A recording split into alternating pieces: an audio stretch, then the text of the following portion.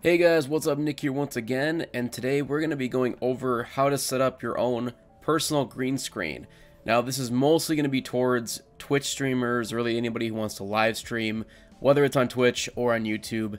This is going to be the easiest and pretty much the main way to do it, at least for the beginner streamer. Now if you're more of a professional streamer, you probably have your own way of doing this, and that's totally fine. This is just a video to help anybody beginning with the steps of streaming and to get the most professional looking kind of stream to go with, as well as an easy to put together green screen effect, essentially. Now, as you can see, obviously right now we don't have the best setup, so right now you can see a little bit over here is coming through, and of course on the left side here, and it does cut off on the sides. And I'll get more into this, more depth into that, and why that is in a second.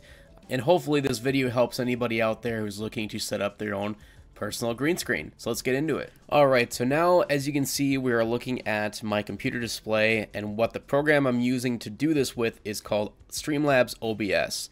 Now it's open broadcast software. You can actually use this with any software that's open broadcast. So you can use regular OBS, or I personally would recommend Streamlabs. It's one I've been using for years, and it works really, really nicely with both YouTube streaming and Twitch streaming. You just have to log into your Twitch or your YouTube account before setting up your pages, because it'll remember everything you set up, and it also sets up for donations or like really any type of notifications that you have on your respected platform. So that's really cool. That's all linked with your account. So we're not going to get too much into that because that's not what this video is about. This video is stating, let's say you have Streamlabs already and you want to just add a green screen.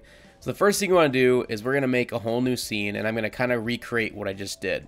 So the first thing we want to do is add your webcam. So you obviously want to have some type of video camera, or in my case I just have a HD webcam set up to your computer already and with the drivers and everything installed.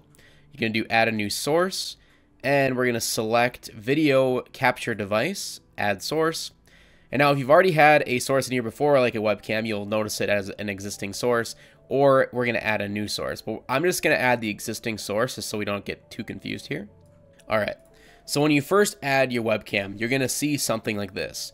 Now I'm going to switch over and show you guys a different view of my green screen setup. And as you can see, I had to put a green screen in the background on my wall. This was like a $40 cheap green screen I got off Amazon. It folds up, it's super nice, and if you flip it around, it has a blue side as well. Super easy to set up. Just put one nail in the wall, hook it up, you're good to go. Next thing you want to do is put yourself and your chair in front of the green screen and make sure it's got enough room around you to capture everything you need to for your stream. I don't move around a lot in my streams. I don't really use my hands a whole lot. My hands are usually on my controller or on my keyboard playing the game because I do a lot of gaming streams. So it wasn't a huge necessity to me to have a lot of extra arm room. So that's why you can see here my wall cuts off on both sides. But this wasn't a huge reason or big deal for me, so it worked out great. Now, obviously I could rotate this horizontally if I wanted to get more extra space if I needed to down the road. But for right now, it's totally fine. The next thing you want to do once you got all of this set up behind you, the next thing is lighting. That's one of the biggest things with green screens is proper lighting. Now I'm just using a regular ring light. You can get on Amazon I think for around $80. And this one works really great for green screens because it doesn't cast too many shadows behind you, because shadows are going to be the #1 thing messing up your green screen.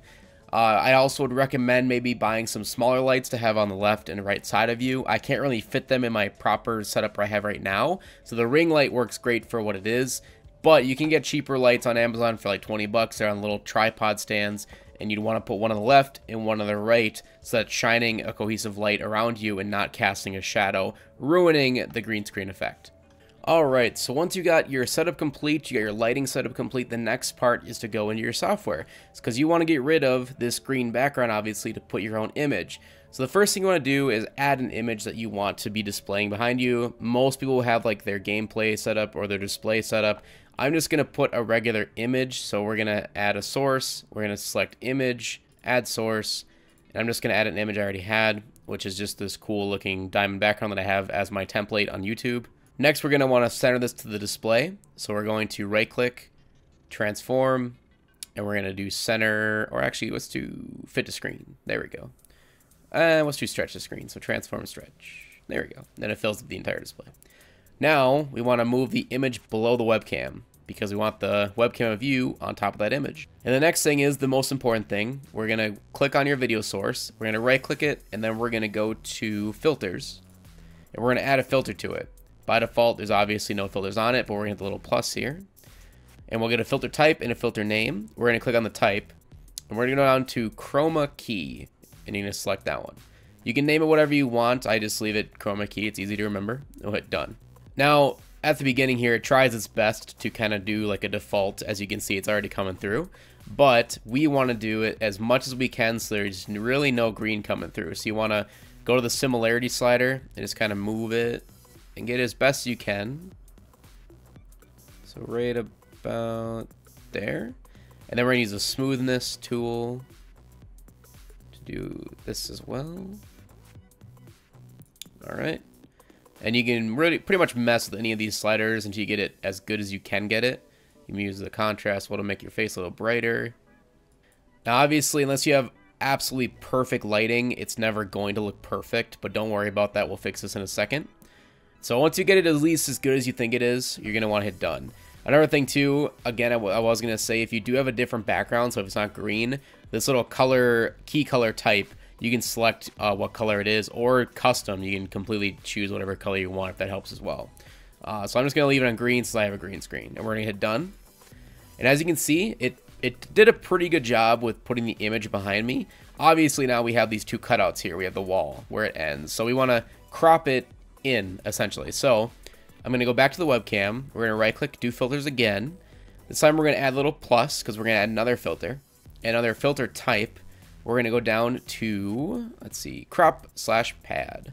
And then we're going to hit done. Again, you can rename it if you want, but we're going to hit done. And now we're going to crop in from the left and the right. So let's do 60 from the left. Oh, we're going to need a little bit more than that. So let's do 80. Even more than that. 100. Perfect. All right. And then from the right, 50. Almost 65. Still a little more. Good enough. And once you get that cropped in as much as you want, obviously I still have a little corner down here it could crop out. Not a big deal. This is pretty much your green screen. And then for most live streams, you're not going to have it this big. So you'd want to pretty much drag your webcam down and then put it in a spot that's comfortable for you. So I'd say maybe about right there. And there we go. And as you can see, you would never really know that I have a green screen behind me except for when my arms get cut off. So like over here, my arm gets cut off obviously because my green screen got cropped in. But like I said, if you're just playing a game, you're like this the whole time, no one's ever going to know. And it looks really good. It's pretty much the easiest way to set up a green screen effect, essentially for Twitch, for YouTube streaming, you name it. And it only uses two different sources. So again, your image or your background display or your game, whatever you have is your background, and then your webcam, and everything else is just done with filters through right-clicking your webcam source and clicking on filters and adding those two filters I talked about. And that's it. It's that easy. Takes literally about 5 minutes and you're good to go. And then it'll save all of those sources and the way you have it with, again, your account if you just log into that, and you're good to go. So that's pretty much it, guys. I hope this video helped you. I hope it, showed you some tips and tricks on how to set up a green screen. I'll have links in the description below if you want to buy this specific green screen on Amazon, and I'll also put it in my ring light as well if you would like to check that out as well. So thank you guys so much for watching. Hope you liked the video. Leave a like to show your support as always. Subscribe if you haven't already, and we'll see you in the next one. Peace.